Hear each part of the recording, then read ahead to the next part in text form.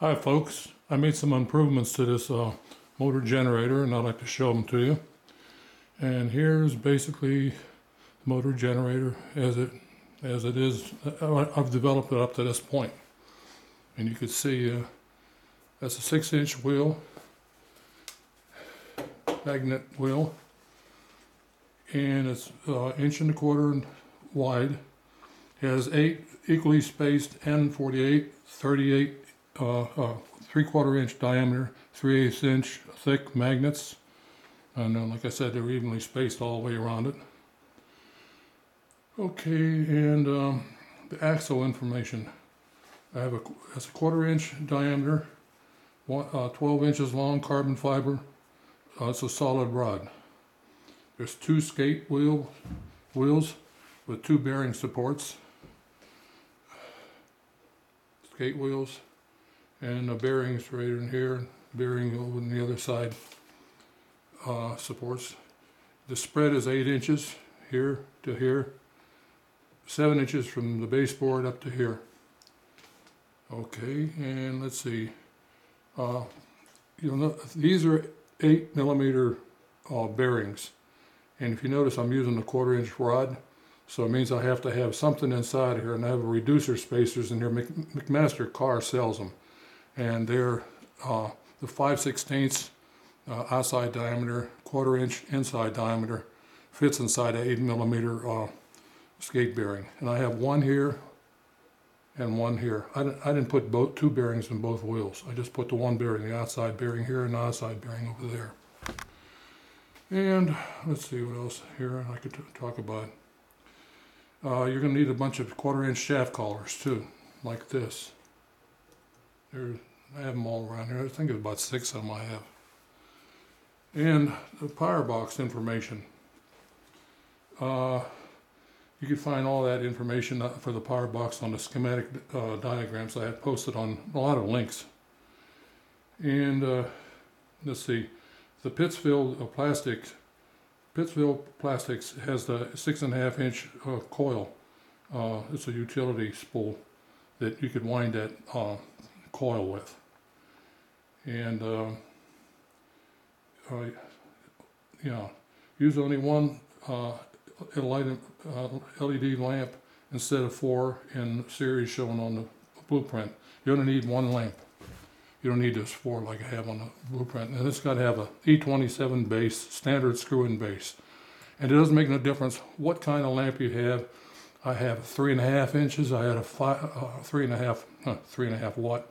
5 watt, 7 watt, 8 watt, didn't make no difference, because all it does is split the voltage that's coming out of the power, the output of that power box. This is the output right here. This is the input right here. So you got the input, output, and it's splitting. This is being split. The voltage is being split. 80 volts, by the way, is being split. 40. To the lamp, and 40 to the buck step-down converter module. That's a buck step-down converter module. I'm going to show you how that works in about a minute. And you need wood risers or some type of, you can use coasters to space up from here, from the baseboard up to the bottom of the coil, to find a sweet spot between the wheel and the top of the coil. So you could use a bunch of wooden coasters or paper coasters. Doesn't make much difference, or a piece of wood. And that's how you're going to find that. Elevate or lower the coil. And let's see what else I'm doing. I'm looking at notes here and I'm going through this thing, so I try to get this. Now, I have a double pull, double throw switch on this. The input right here goes to the center taps right here. The output for this can go one of 2 ways. It could switch over, and that's how I'm going to pick up my 24 volts right here. If I throw the lever this way, 24 volts will be going right to the power box. But I thought it'd be interesting to see what would happen if I have the output, which happens to be 24 volts, 80 volts is split between here and here, so I got 40. This steps down to 40 to 24. So I got 24 volts here, as you'll see very shortly. And I thought maybe if I take that voltage, I could put it back into the power box and recycle the energy. Well, it didn't work out that way. Anyways, the key to this whole thing right here needs further development, and that's where you step in if you care to make one of these motor generators. If you could figure that out, boy, that'd be something, I'll tell you. Because right here is the answer. You get power coming out of here, but how to utilize it and redirect it back into the box to make it recycle, that's another story. Okay, so let's see what else. I commented about that. I'm going to publish the speed, the watt ratings later. I'll show you the speed. I got my tach here. I could show you the speed.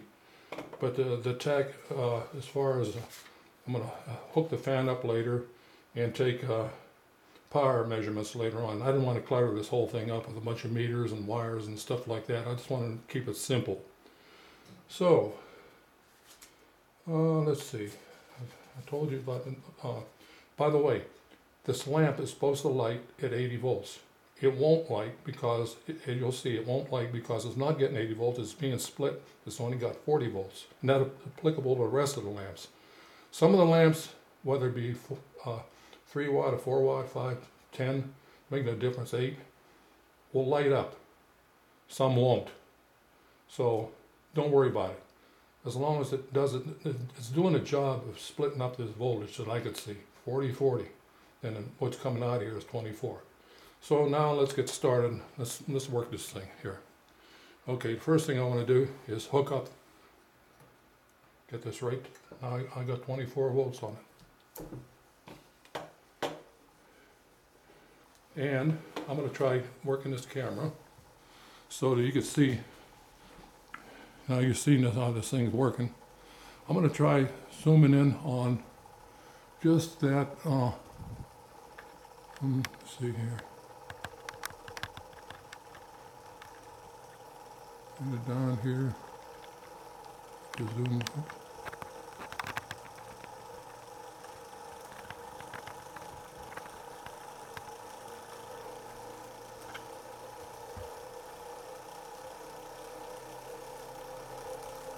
Now we're walking.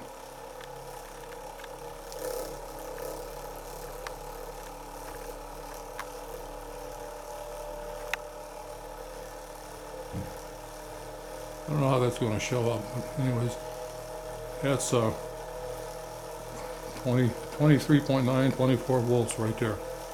And I'm going to show you that that's the output voltage of this right now, okay? I hope the heck that shows up better than what it's showing here. Let me jockey this camera around a little bit better. I didn't want to move this thing.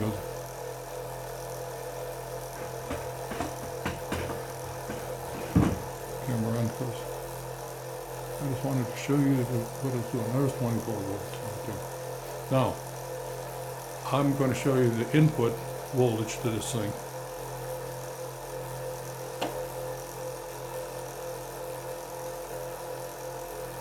There's 40.2 volts. That's the input.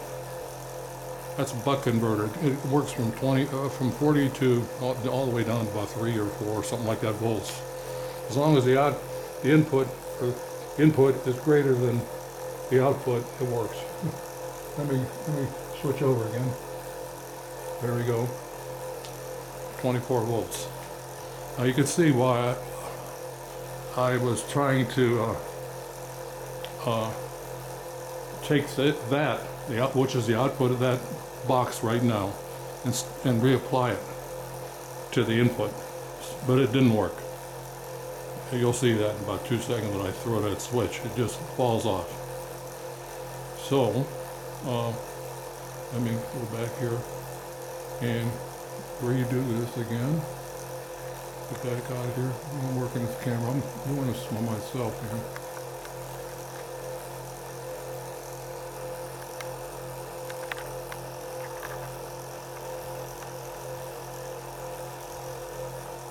There we go.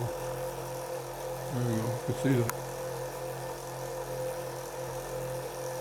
Let me get this all together here. Okay.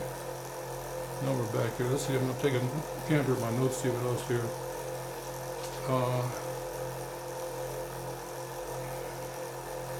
If you remove that buck converter, you take it completely out, which I did already, that speed will drop 100 RPM. In other words, the light would be carrying it all. In this case, this particular light here, won't light up, for whatever reason. But nevertheless, another good indication is over here. If you see that your neon light, if you see that lighting up, it means there's a lot of electricity being backed up in those caps right there. That lights up. Right now, there's no light in there. It's not. Nothing's being backed up. Everything's being used. So let's go and let's do some measurements for RPM. And I think yesterday it was something like, I found it was a 26 something, 2640, something like that, RPM. But I'll get it, I'll stick a meter in here and see what we got going here.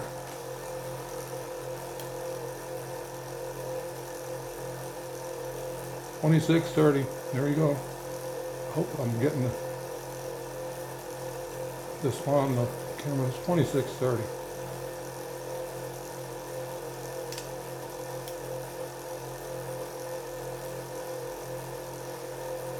$26.32.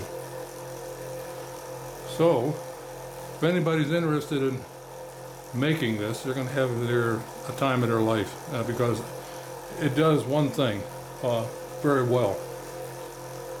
Like a conventional motor, when you increase, when you put a load on a conventional motor, the watt power is used, it goes up. You put a load on this, which I'm going to plan on doing in the future. I'm going to put a fan on it right there. And instead of the speed will decrease, granted, but the watt power goes not up, it goes down as you put a load on it. And that's the beauty of this thing.